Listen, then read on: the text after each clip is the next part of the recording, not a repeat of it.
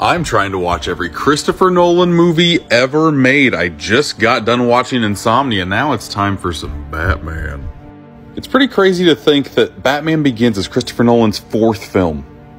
It's also crazy I've never seen this bad boy on 4K. It has been a few years since I have seen this movie. I remember liking it quite a bit. The best of the Nolan Batmans? Let's find out. The bats! More bats! This looks like the same icy plane they flew over in Insomnia. Time for some sword play on the ice.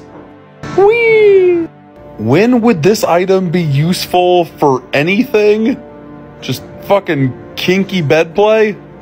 Man, those throwing stars look slick. It is a crime that Scarecrow does not come into this movie until an hour in. One of the best parts of this movie. Come on! Batman on the juice looks amazing. Even though we've had a smattering of superhero films as of late, Batman Begins still feels special just because of how grounded it is.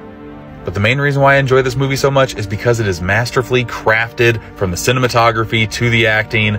This thing is just top notch. I'm giving Batman Begins a 4 out of 5. Here's my Letterboxd review, and if I had to rank Christopher Nolan's movie so far, it would probably go Memento, Batman Begins, following Insomnia. But next up is The Prestige, and I have not seen that movie before. Hoping I like it.